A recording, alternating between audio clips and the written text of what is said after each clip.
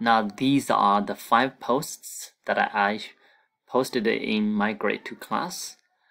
The first one is take a photo of the student.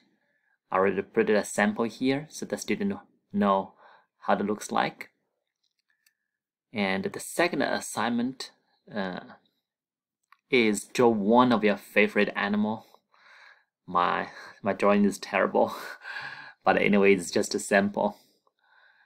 And the third post is to take a video, and by using the video to introduce the items in the kitchen. The fourth post is to listen to an audio clip and share what they learned from the audio clip.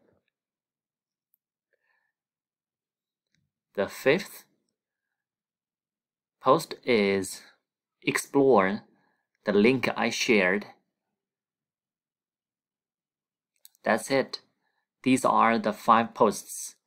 Now I also had 2 activities which I selected from the community. They were created by other teachers, and some of them I can use them. Then I just to assign them to my class, like right here. Students need to click add a response and then count the emojis in each box, then tap the T button to move the correct number into the box.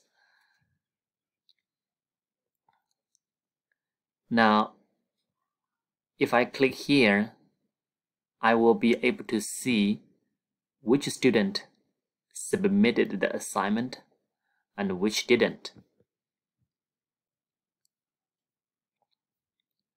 This is a very helpful tool to track students' progress.